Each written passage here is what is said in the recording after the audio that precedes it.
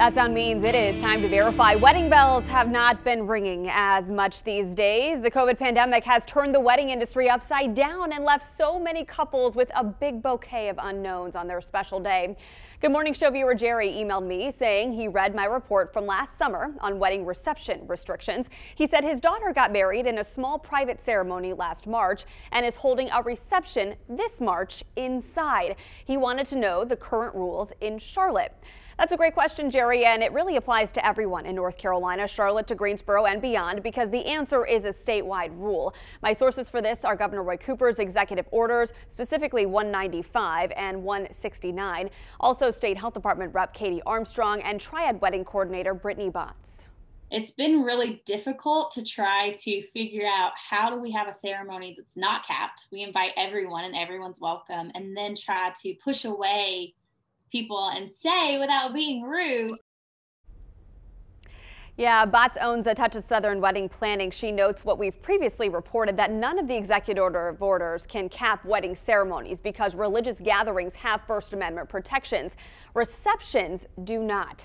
So initially, receptions fell under the original stay-home order's mass gathering limits, and then Phase 3 and the extended stay-home order allowed larger receptions of 30% stated fire capacity up to 100 people. But the governor's newest executive order, issued yesterday, which takes effect tomorrow night, will expand that capacity.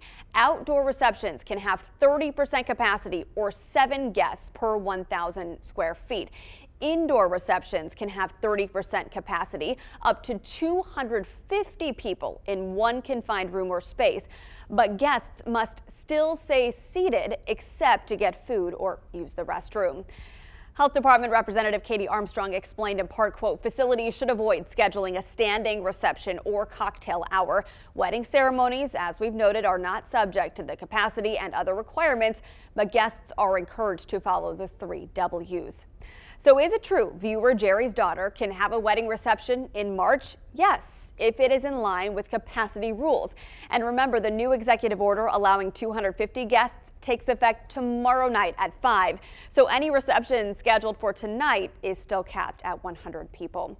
If you have a verifying inquiry, submit a post, screenshot, or selfie video to my Facebook page, Mega Malaris News, or email or tweet me and let me get your questions verified.